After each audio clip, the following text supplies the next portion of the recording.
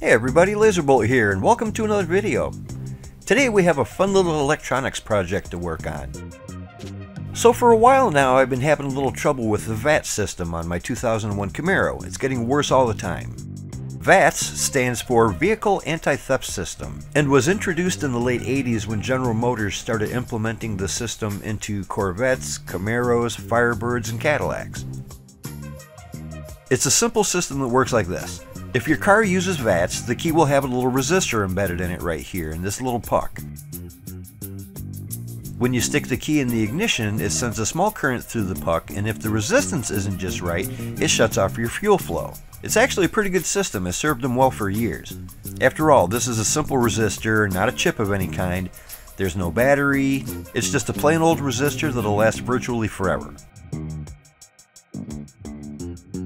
Well, the problem is, now that a lot of these cars are around 30 years old, the wiring that checks the resistance running from the starter down through the steering column and into the car's computer starts to fail, especially if you have a tilt steering wheel that can crimp it.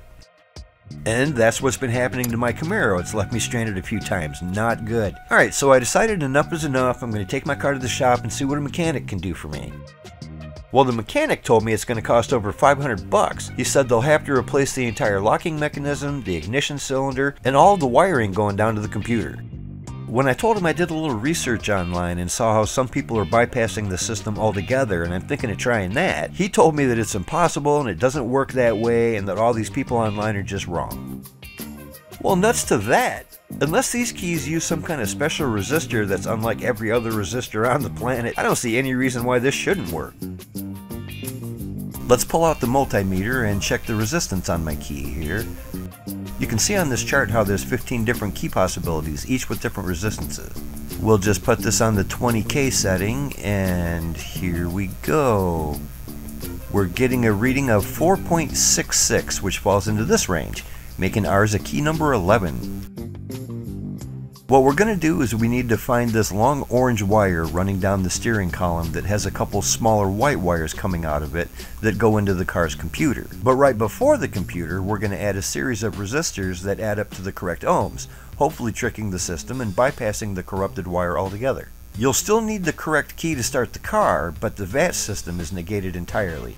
In theory, anyway. Now let's solder together a series of resistors that adds up to roughly 4,660 ohms.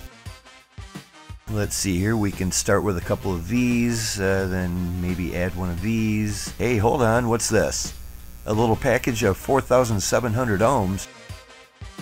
Well, that's awful close to the 4660 I'm looking for. I think we could probably do this with just one resistor. Neat. And looky there, this one tests at a perfect 4.6K. Let's go.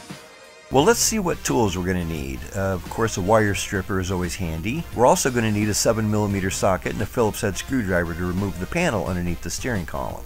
And don't forget the black electrical tape for keeping everything tidy. And there you go. Seems simple enough. Let's give it a try. Best car I ever owned. Love this gal. Hang in there, girlie. We're going to get you all fixed up. Yeah, she needs a good spring cleaning, but ain't spring yet. Alright, first let's remove these two screws here, and then remove the two bolts at the bottom, and the panel just pops right off.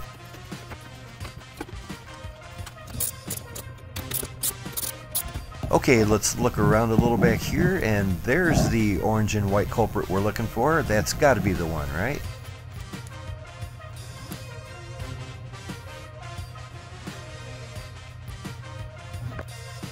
Alright, I cut the wire, and I suppose one way to make sure it's the right one is to try to start the car.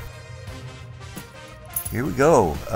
If this starts, we have a problem because that means we cut the wrong one.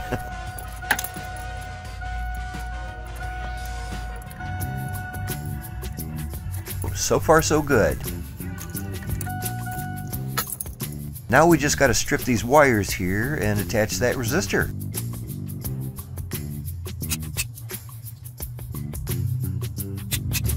Since resistors are directionless, it doesn't really matter which way we put this. And there you go, just that simple. Now we're ready to find out if this worked. Or was the mechanic right all along? Now I gotta admit, it did seem a little easy, but let's find out. And boom, there you go, baby. Fantastic. And look at that, all it cost me was 10 minutes of my time and a 2-cent resistor. Nice, I'm pretty stoked about this. It's a big relief knowing I shouldn't have any more trouble with VATS.